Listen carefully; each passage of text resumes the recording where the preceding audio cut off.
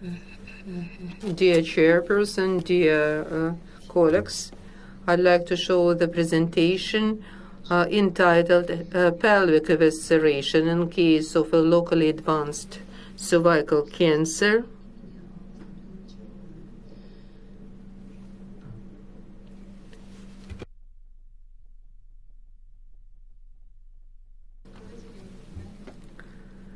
Epidemiology of cervical cancer is unfavorable. More than 500,000 patients are diagnosed at different stages of the disease.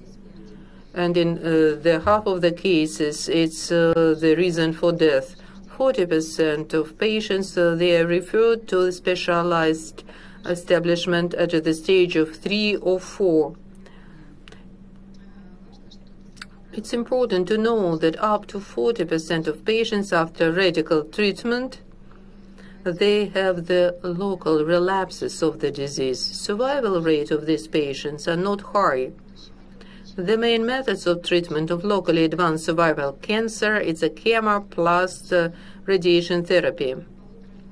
During 2 years, relapses usually happen, and the risk of relapses is correlated with the stage of the disease in 1B, 10%, up to 74% in 4 stage. Considerable restriction of the radiation therapy is a purulent and necrotic complication.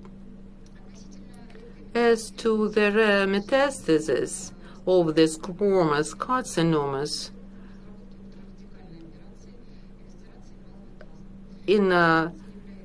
made surgeons to develop ultra-radical operations like pelvic evisceration.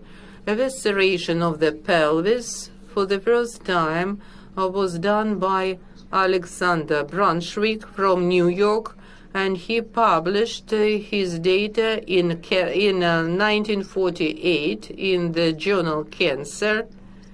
The operation was palliative one. Original method included extrafascial removal en bloc of the uterus, the bladder, and the rectum, and also making of the colostoma. The variants of the pelvic eviscerations may be divided in 3 groups. A classification by Alexandra Brunswick. Anterior evisceration include removal of the bladder, ureter, and the vagina. Posterior evisceration, the removal of the segment of the colon and vagina, and total evisceration, their bladder, their vagina, the rectum, the ureter are removed.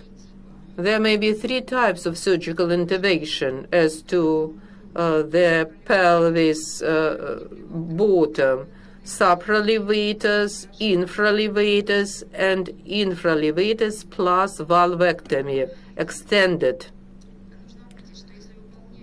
If R0 resection happened,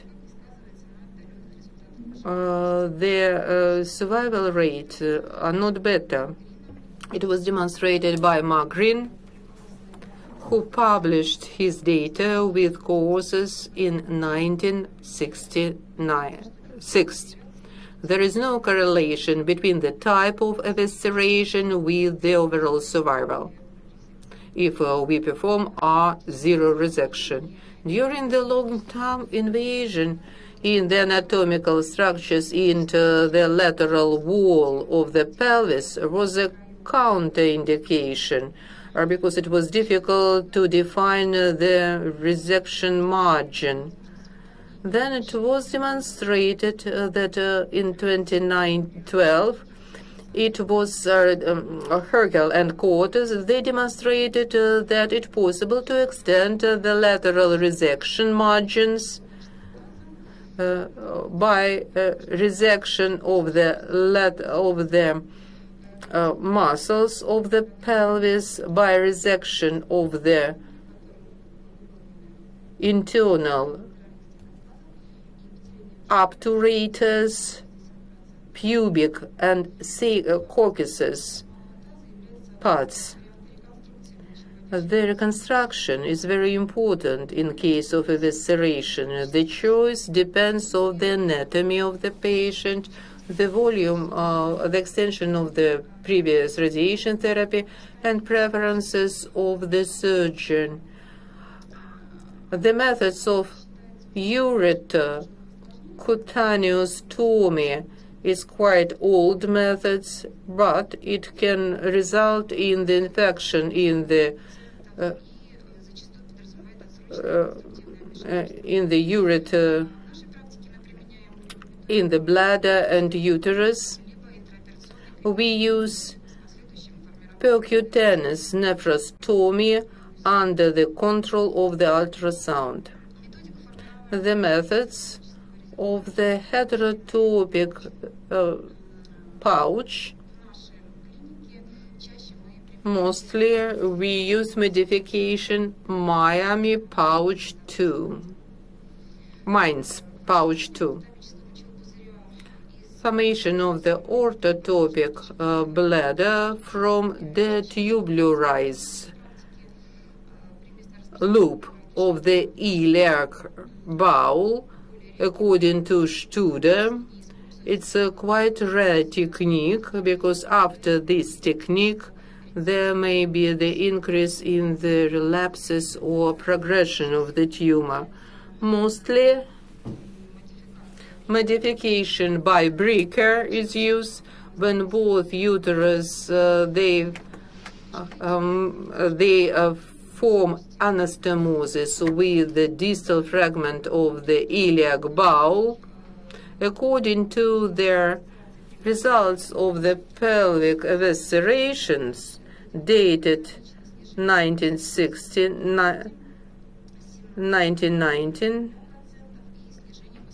there is the decrease in mortality rate and complications from up to 27%. Since 2007 up to 2020, in the oncological center, we operated 150 patients with the locally advanced cervical cancer. Evisceration of minor pelvis was used. Their indications were counterindications for chemo and radiation therapy. The criteria of operation are now reconsidered. All the patients they were examined CT, their lungs, the minor pelvis, the abdomen, to assess the distant metastasis and invasion of to the walls.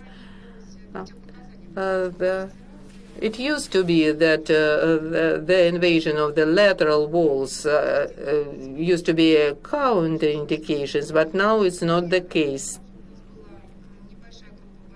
We had a small group of patients where evisceration of the pelvis were done as life-saving operations. It's patients with the tumor necrosis, with the fistulas, with bleeding, when it was not possible to embolize vessels. The slide shows the spread of patients with the locally advanced cervical cancer according to the stages. 2B patients with the relapses of tumor after combined treatment. 32 patients we operated. 3B stage, 9 primary patients, and 57 with the tumor relapses after a combined chemo and radiation therapy. Patients of the 4A stage, primary 47, and 5 patients with the continuing growth of tumor after several cycles of chemotherapy. 56% of primary patients with the 4A stage. Out of 56 operations, 47 were operated. They had hydrouterine nephron necrosis, fistulas.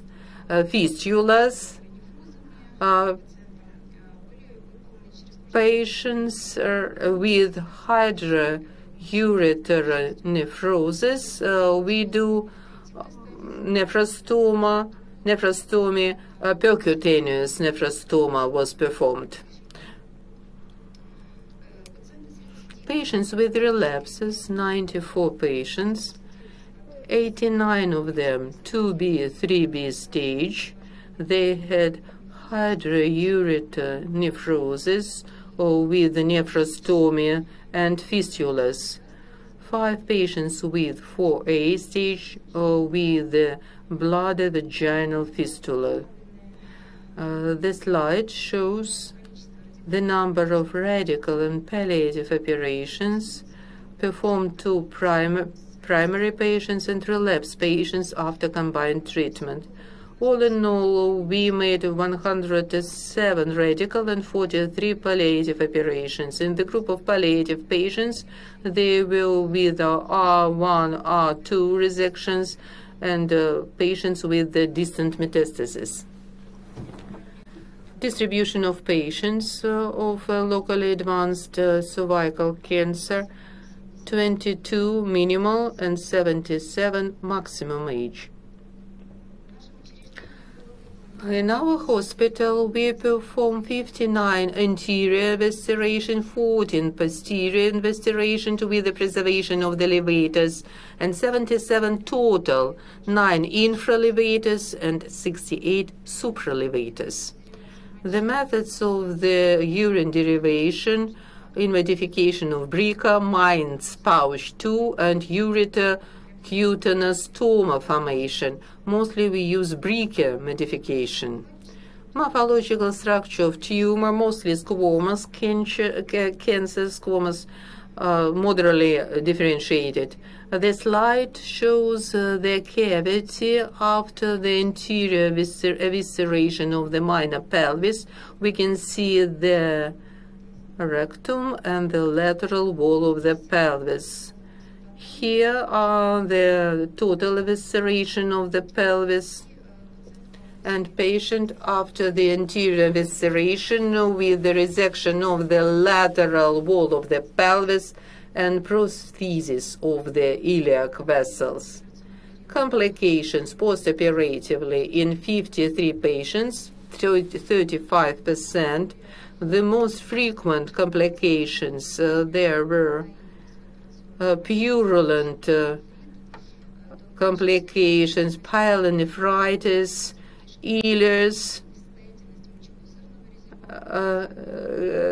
gapping of the colon-anal anastomosis, bladder atonia. There may be paracolostomic abscess, subcutaneous eventuation of the small bowels,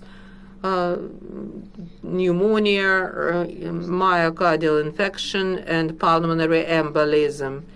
5 patients died of peritonitis and sepsis, a pulmonary embolism 1, and bleeding 1.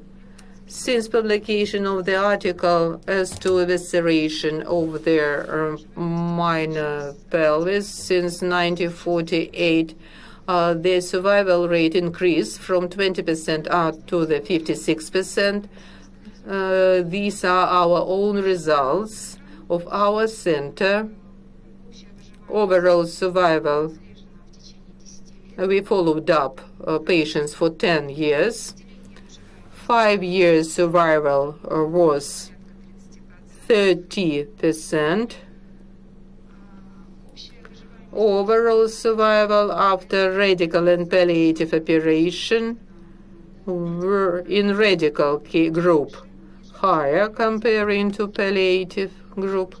Overall survival, when we break the patient into primary and patients with the relapses after combined treatment, in radical case and palliative operations, patients who were operated radically, they lived considerably longer. Disease-free survival in primary patients and relapse patients presented on the slide, and varies from up to 30%, a bit higher.